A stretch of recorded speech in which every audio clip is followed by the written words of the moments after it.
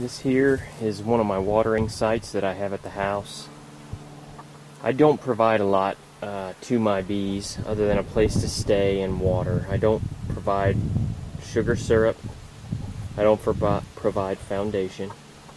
But I think it's very, very important, especially in the heat of the summer, to provide water in several places to your bees. You can see that this station is getting quite a bit of activity.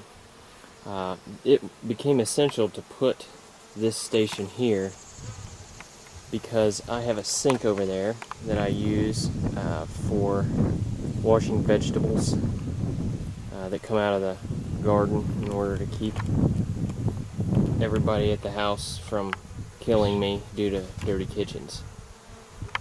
When I didn't have this watering station here, there was always moisture to be found over there at that sink, and the bees were constantly over there. It made it hard to do what we needed to do, just because of the moisture being there.